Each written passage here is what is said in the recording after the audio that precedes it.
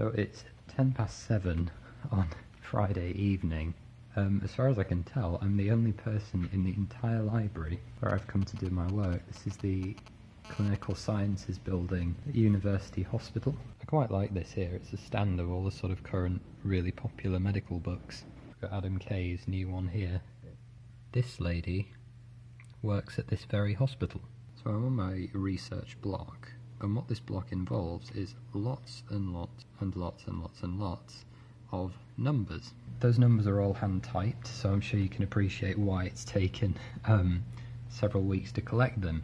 Now, obviously, I can't show you on an actual proper patient scan exactly how I would do this because patient confidentiality, I've got to be really careful with putting any data online.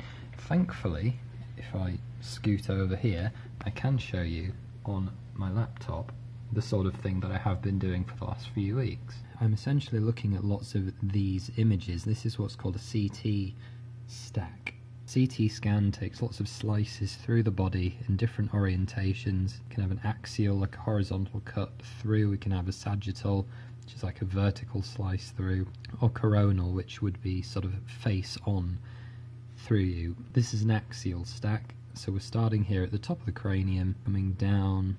These are the vertebrae in the neck. You can tell that by these two holes that they have, which are your vertebral arteries pass through. You can see as we go down they become slightly more angular. This angle becomes steeper, and then we come into our first thoracic vertebra, T1. So what am I interested in exactly? If I just find, you can see C1 and C2 articulating here, the odontoid process. Here's C3. That'll do. Essentially what I'm looking at is how easy it is to insert screws from the anterior side of these vertebrae into this structure here, the pedicle, which normally you wouldn't be able to see during a surgery because your view is coming from the top here looking down. This is the back of the neck, this is the front of the neck. So how can we put screws in to stabilise a fracture from the anterior approach while avoiding these two holes, which contain sympathetic nerve bundles and the vertebral arteries, which if you puncture them, the person's quite likely to die. And so here are some of my scribblings on features that I can actually measure. Now if I have a coronal window, which I do, this might make a bit more sense. So what I've been looking at this evening, or this morning should I say, is these kind of hook-shaped parts at the top of the vertebrae are what are called the uncinate processes. And what I'm looking at doing is relating the various anatomical features of these uncinate processes to the ideal, what we call the pedicle entry point, the place in the vertebra here where you would want to insert your screw to stabilise the neck in the event of a fracture. And my supervisor's basically left this kind of thing up to me. So the last time I met him, I produced some of these diagrams and said, look, these are all the things that it occurs to me that I might want to investigate, all the things I can calculate, all the values that I have, and then we do some feedback. That's gone on the floor. And essentially in a few weeks I have to hand in a poster based on all the work that I've done, statistically analyse all the different vertebral levels that I've done these measurements at. And it's just thousands and thousands of numbers input into Excel spreadsheets.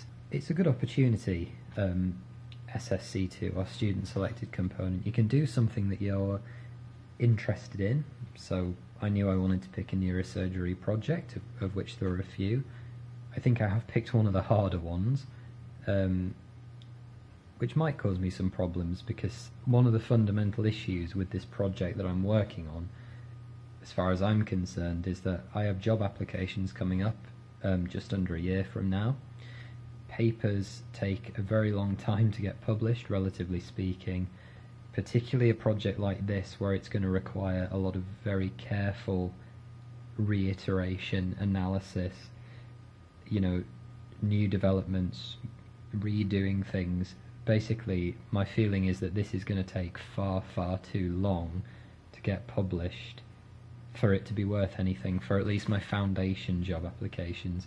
Maybe for specialty training, because that's at least a few more years away, and there's definitely scope to get this work published in that time, but because it's so interesting and quite a big deal of a project, and how difficult it is, that's kind of hamstrung me to a certain extent in it being valuable for this next round of applications. So what that means is in the next few months I'm going to have to pick up another couple of research projects that hopefully have a little bit more chance of getting published. So, you know, it's a balancing act.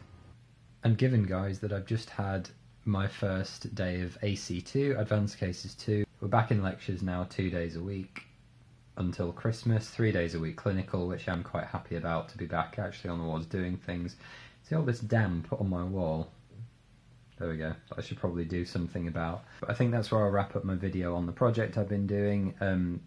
Hopefully I'll be able to present it at a conference or something at least. I'll take you along with me, obviously, if I do. Until Christmas, I'll try and focus on interview content. I've had a lot of requests off the back of the chest x-ray one that just launched to do things like ECGs, head CTs. Obviously, I'll respond to feedback from you guys as to what content you actually want to see, but otherwise, that's it. That'll do us for now. I'll see you in the next proper video.